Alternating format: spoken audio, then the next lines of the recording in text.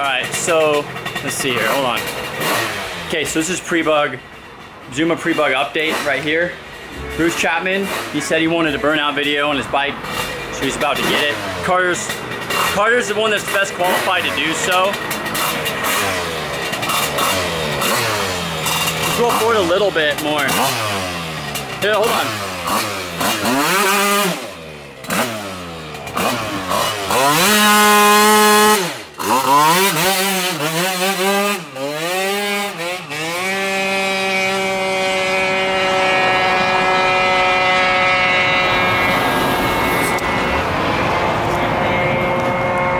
And there's a police officer going the opposite direction.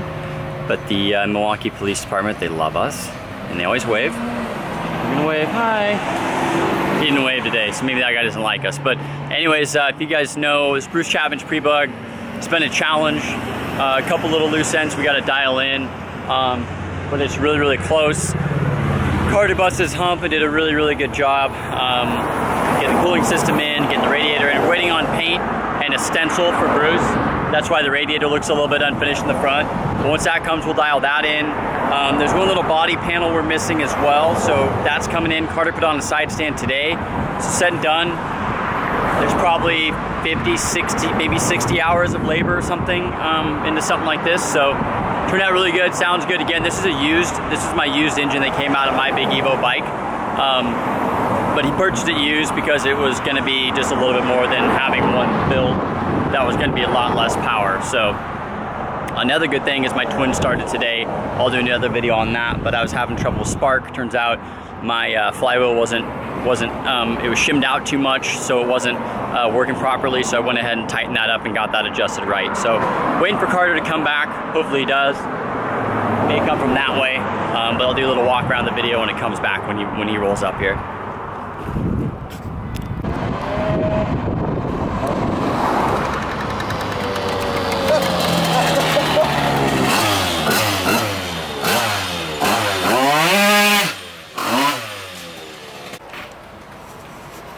So we're gonna paint this up. Again, we're waiting on a stencil. That's where he does his coolant there. So getting a headlight, Trailtech headlight down here as well.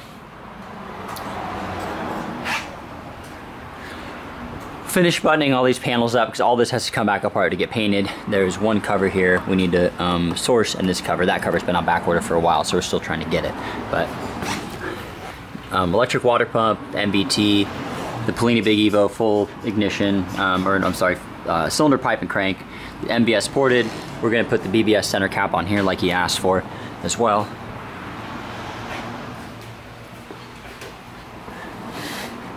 Polini Evo transmission cover, rear disc of course, this is a European minerally case, Melosi offset adjustable shock as well. And we had to do the 30 just because of the intake restriction here, so he could change that up and go to a 32 or 35 if he wanted, so. But my headlight count is a connector that starts up with my bike? No, because if that's off it, because it's hiding it. So that's too simple.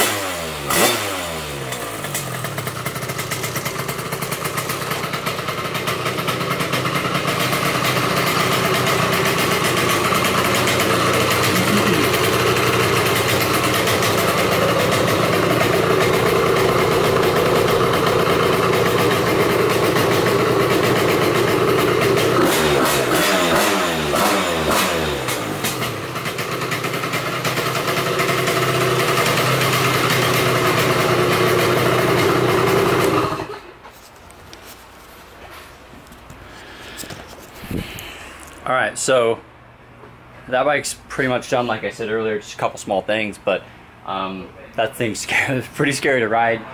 It used to have a 35 on it. We necked it down to a 30 just because of the restrictions with what we had with the intake manifold, spinning it around and going backwards. The old MXS intake was going forward and allowed for a 35 millimeter. So that being said, we had to go smaller on the carb, but that's not a big deal.